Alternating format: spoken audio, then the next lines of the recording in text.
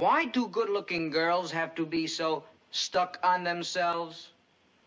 I am not stuck on myself. Let me pick you up some night after Benson brings you home. Come on, Madge. Oh, Bomber, will you let me alone? Come on, Madge. Give a guy a break. Give a Bomber. guy a break. On your way, lover boy. Who are you? What's that matter? I'm bigger than you are.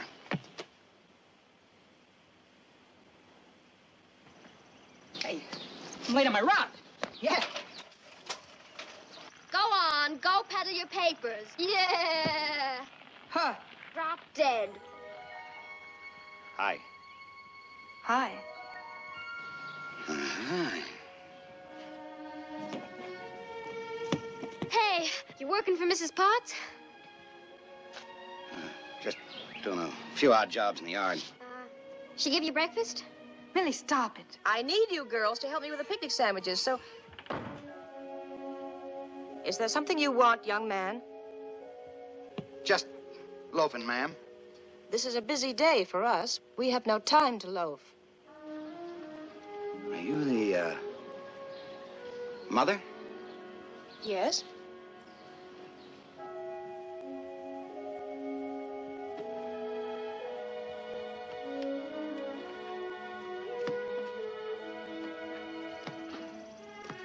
Come on, Millie. Madge. Dad, Yes? come here.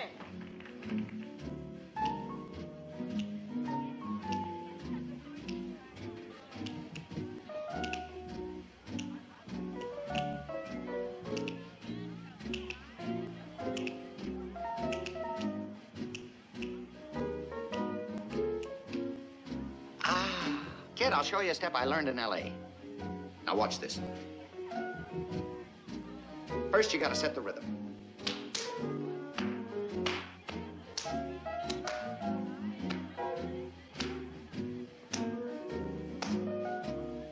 I wish I could do it.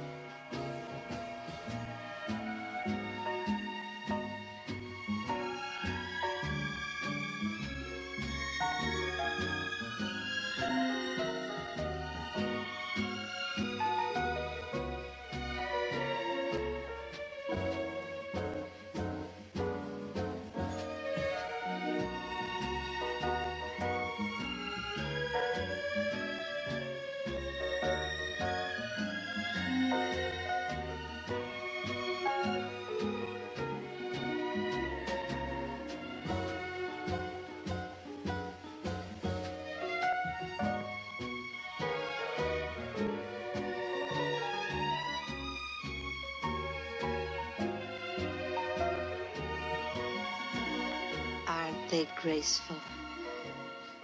You used to dance like that, Flo.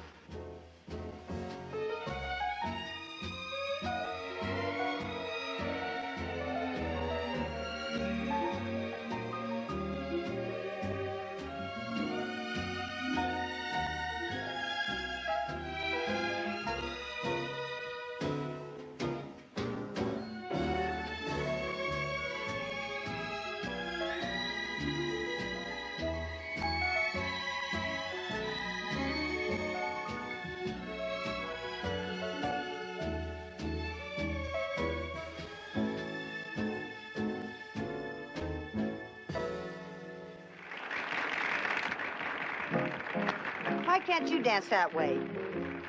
Oh, golly, honey, I'm a businessman. Madge, I'm going to toss him off. You don't know what you're doing. You can't. I'm going, Mom. Listen to me. Put down that bag. Listen to what I've got to say. There's a bus coming by. I've got to hurry. He's no good. He'll never be able to support you. And when he does have a job, he'll spend it all on drink. And after that, there'll be other women. I know. Mom, you don't love someone because he's perfect. Madge, just think about it a few days. Madge.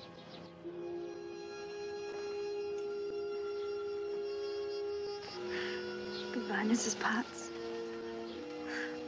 I'll miss you almost as much as Mom. Madge, look. You've got to be here for the festival. It's your duty. Alan's going to take you. But I don't love Alan, Mom. Oh, don't worry about me. Oh, Madge.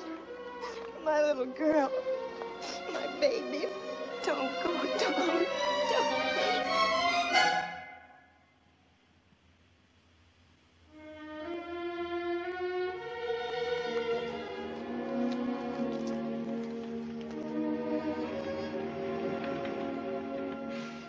But there are so many things I meant to tell her. I never got around to it.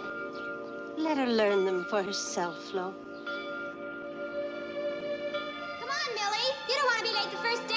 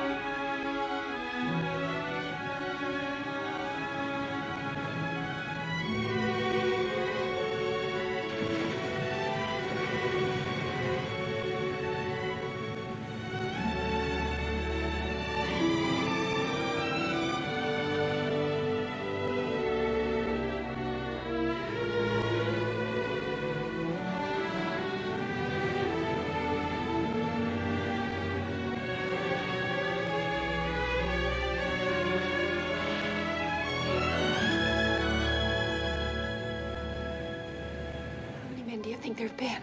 I wouldn't know. Can't you give me a rough estimate? Not without an adding machine. Do you have your adding machine with you? I forgot to bring it. Then I guess you won't find out, will you? Maybe I already know.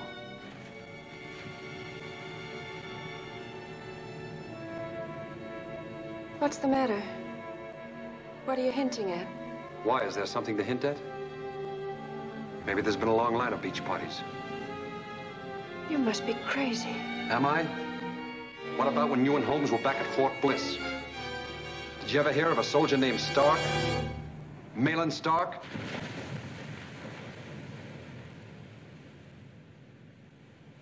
Why, yes. Why, yes. You knew him too, didn't you? Didn't you? I had to go and forget you were like all the rest of them. Only it's true, ain't it? Well, ain't it?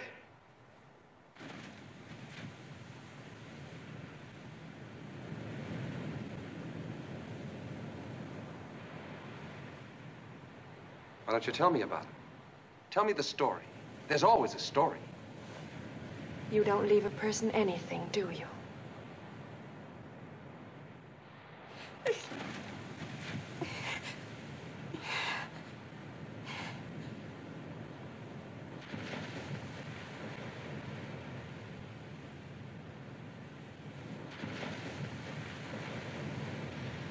Come back here, Sergeant. I'll tell you the story. You can take it back to the barracks with you.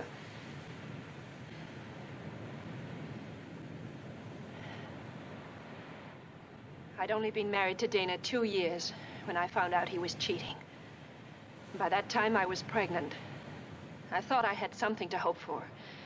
I was almost happy the night the pains began. I remember Dana was going to an officers' conference.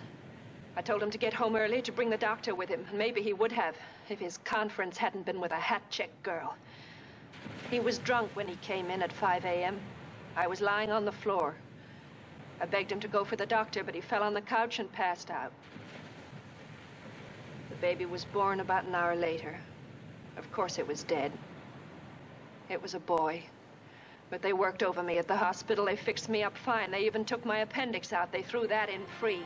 Karen. And one more thing. No more children.